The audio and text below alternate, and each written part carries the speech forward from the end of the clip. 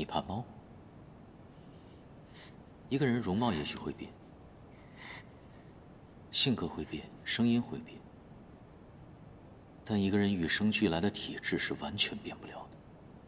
你一看到猫就会浑身发痒，接触它就会起红疹，对不对？王若清。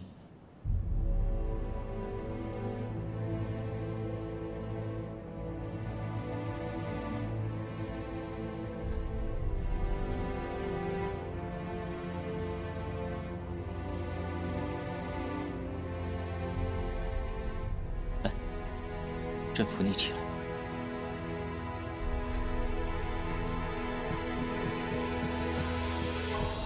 陛下，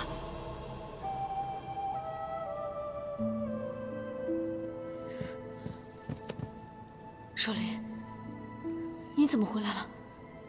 你不能在这儿。阿秀没找到你吗？姑姑死了，死在严修的刀下。 我没有让阿秀杀他，若雨，这其中必有误会。那你告诉我，这误会是什么？不管是什么，我都可以解释。此处不是说话之地，我们换个地方。长旗人料事如神，此人果然自投罗网。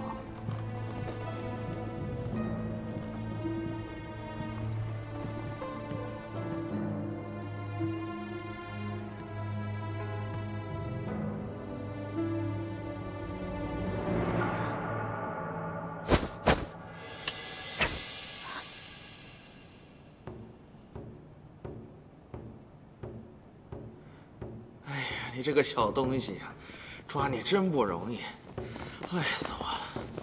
回去啊！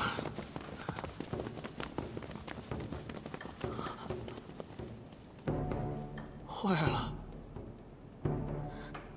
我早就应该料到，你口口声声喊着韩月伯伯，却把他出卖给裘子良。你说帮我，帮陛下，却只是想当皇后。今天。 我就要替姑姑杀了你！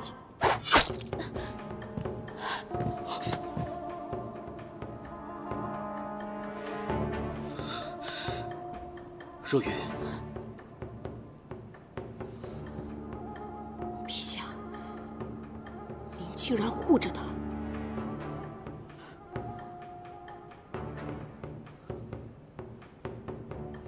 来人！ 坏了，这是要反啊！街武卫何在？街武卫何在？反了，反了！街武卫何在？街武卫何在？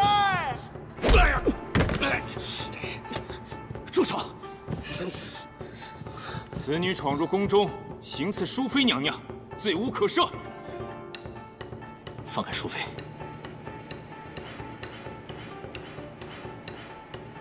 刺客未擒，奴不敢不顾娘娘的安危和陛下的安危，拿下他！谁敢？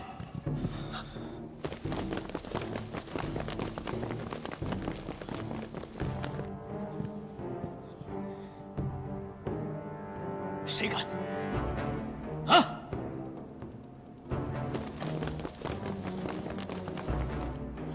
救驾！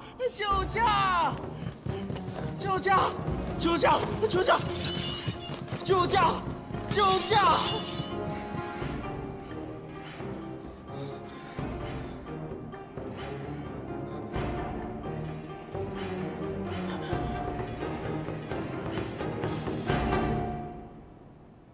送长旗人就医，走。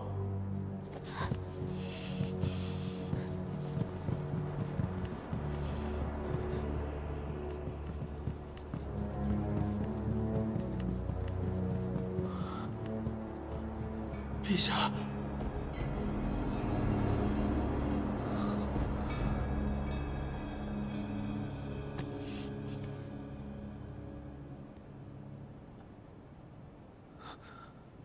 你们全部给我退下！是。快！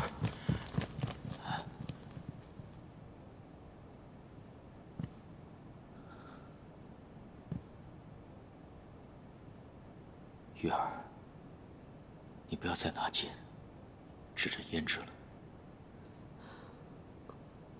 因为他到底是谁？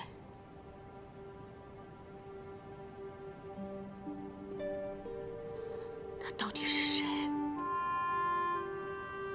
是王若晴，你的姐姐。陛下，你是不是还不信任我？对吗？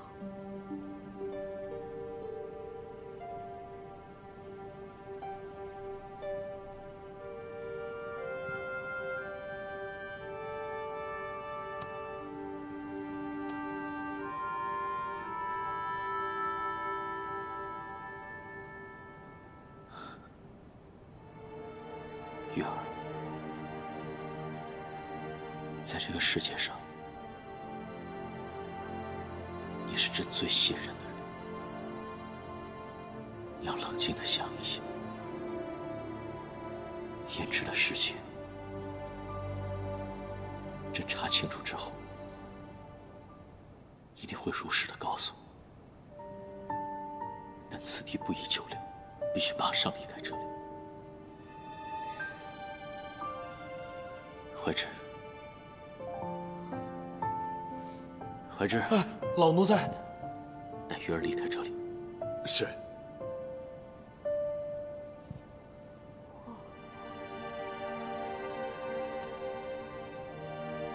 相信朕。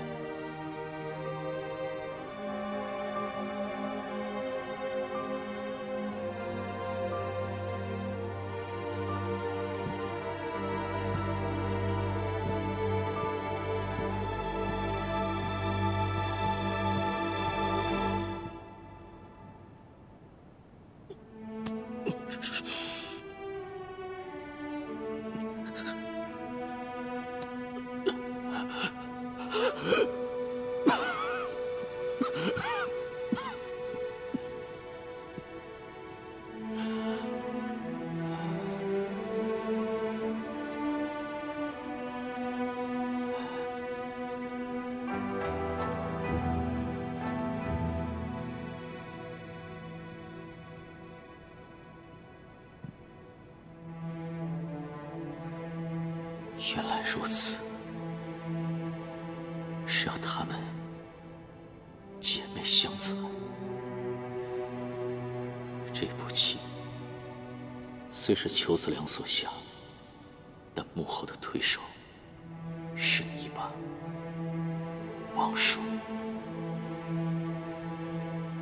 王叔，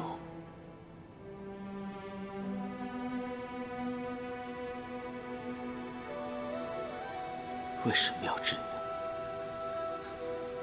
你到底想要做什么？